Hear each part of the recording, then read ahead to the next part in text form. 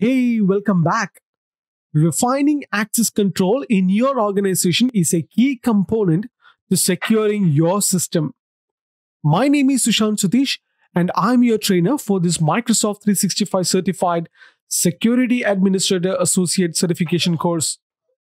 After this episode, you will be able to explain the concepts of conditional access, describe conditional access policies, and describe the interaction of conditional access policies to federate users and conduct Azure AD access reviews as well. And finally, you would be able to describe what is Azure AD security defaults. So without wasting any more time, let's get into it.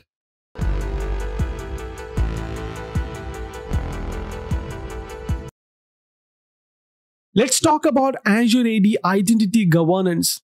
Identity governance gives organizations the ability to govern the identity lifecycle, govern access lifecycle, and secure privileged access information across employees and business partners and vendors, and across services and applications, both on premises and in the cloud as well.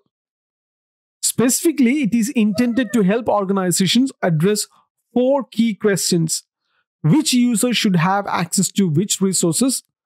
What are those users doing with that access? Are there effective organizational controls for managing access?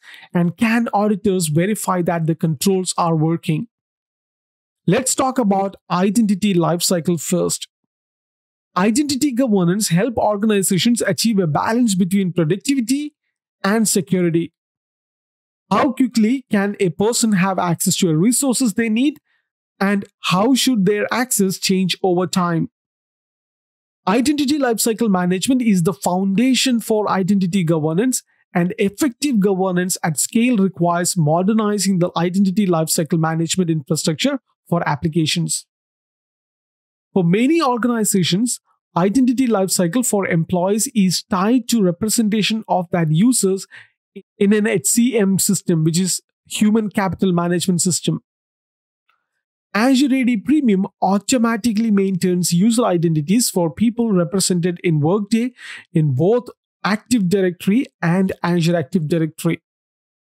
So what is access lifecycle going to look like?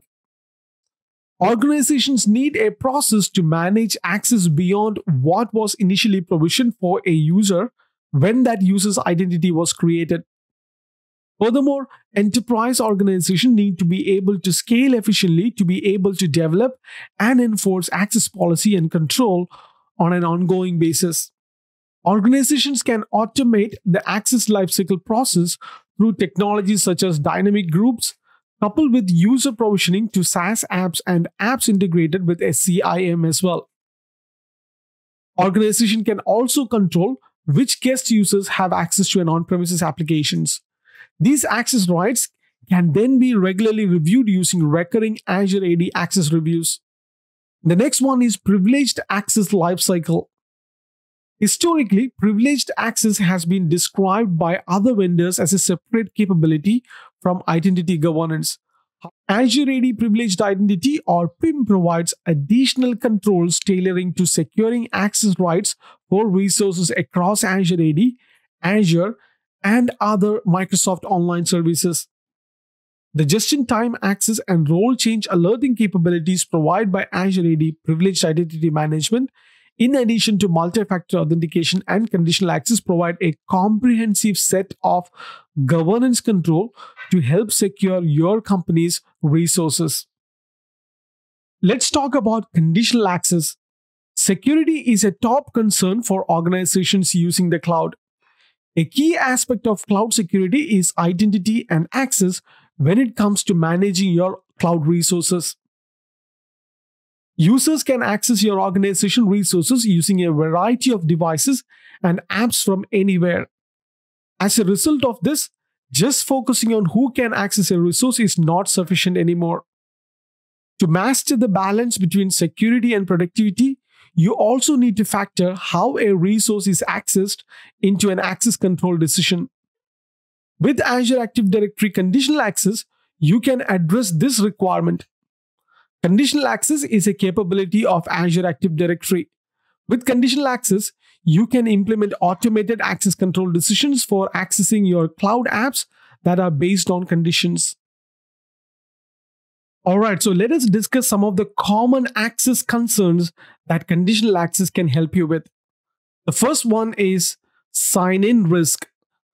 Azure AD Identity Protection detects sign-in risk. So how do you restrict access if a detected sign-in risk indicates a bad actor? What if you would like to get stronger evidence that a sign-in was performed by the legitimate user?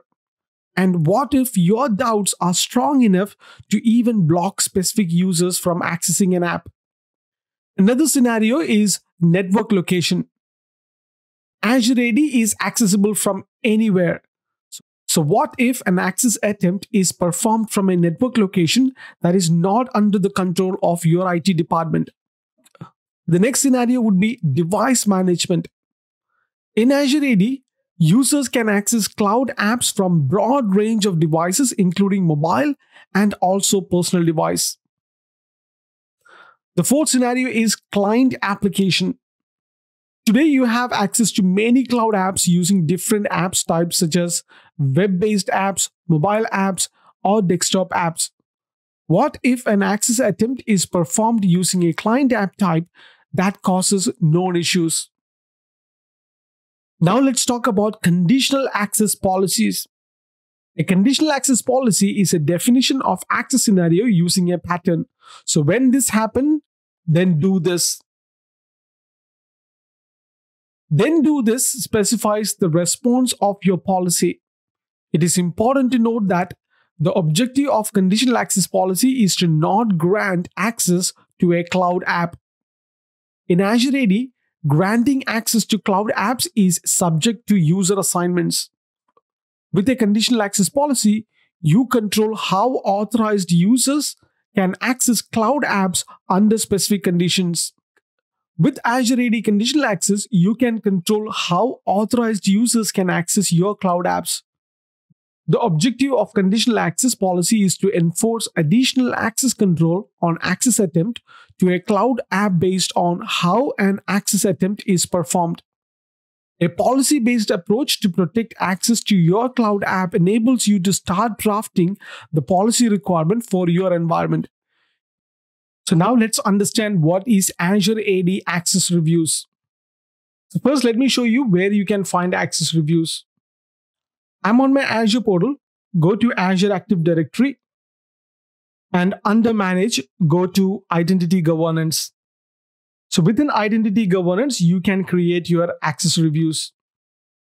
So Azure AD Access Reviews enable organizations to effectively manage group membership, access to enterprise applications, and privileged role assignments. With access reviews, you can evaluate guest user access by reviewing their access to applications and membership of groups. And then you can evaluate employees' access to application and group membership with access reviews. And you can collect access review controls into programs that are relevant to your organization to track reviews for compliance or risk-sensitive applications. So let me help you understand when to use access reviews. If you have too many users in privileged role, it's a good idea to check how many users have administrative access and how many of them are global administrators, and if there are any invited guests or partners that have not been removed after being assigned to an administrative task. Another scenario when you can use access review is when automation is infeasible. You can create rules for dynamic membership on security groups or Office 365 groups, but what if the HR data is not in Azure AD, or if users still need to access after leaving the group to train their replacement? And the third use case is when a group is used for a new purpose. If you have a group that is going to be synced to Azure AD, or if you plan to enable application Salesforce for everyone in the sales team group, it would be useful to ask the group owner to review the group membership prior to the group being used in a different risk content. Another scenario is business critical data access. So for certain resources, it might be required to ask people outside of IT to regularly sign out and give a justification on why they need access for auditing purposes. The fourth type is to maintain a policy's exemption list. In an ideal world, all users would follow the access policies to secure access to your organization resources. However, sometimes there are business cases that require you to make exceptions. Another way you can use access reviews is to ask group owners to confirm they still need guests in their groups. Employee access might be automated with some on-premises IAM, but not invited guest. If a group gives guest access to business-sensitive content, then it's the group's owner's responsibility to confirm the guests still have a legitimate business need for access. The last use case scenario is have reviews recur periodically. You can set up recurring access reviews of users at set frequencies such as weekly, monthly, quarterly, or annually, and the reviewers will be notified at the start of each review. And reviewers can approve or deny access with a friendly interface and with the help of smart recommendations. Let's talk about Azure AD security defaults. Security default in Azure Active Directory make it easier to be secure and help protect your organization. Security defaults contain pre-configured security settings for common attacks. Microsoft is making security default available to everyone. The goal is to ensure that all organizations have a basic level of security enabled at no extra cost. You turn on security default in the Azure portal. Another interesting thing is you can turn on conditional access on a report-only mode as well. Report-only mode is a new conditional access policy state that allows administrators to evaluate the impact of conditional access policies before enabling them in their environment. So with this view, you would be able to view conditional access policies can be enabled in report-only mode, or during sign-in, policy in report-only mode are evaluated but not enforced. Customers with the Azure Monitor subscription can monitor the impact of their conditional access policies using the Conditional Access Insight workbook. So what is risk-based conditional access? Organizations with Azure AD P2 licenses can create conditional access policies incorporating Azure AD identity protection risk scenarios into their conditional access policies. These scenarios include user risk and sign-in risk. So what is user risk? So with user risk, Microsoft works with researchers, law enforcement, various security teams at Microsoft, and other trusted sources to find leaked users and password pairs. And the user risk policy may be configured through conditional access or Azure AD identity protection. And the second type is sign-in risk. Most users have a normal behavior that can be tracked. When they fall outside of their norm, it could be risky to allow them to just sign in. You may want to block that user or maybe just ask them to perform multi-factor authentication to prove that they are really who they say they are. A sign-in risk represents the probability that given authentication request isn't authorized by the identity owner. Alright, so that concludes the conditional access episode.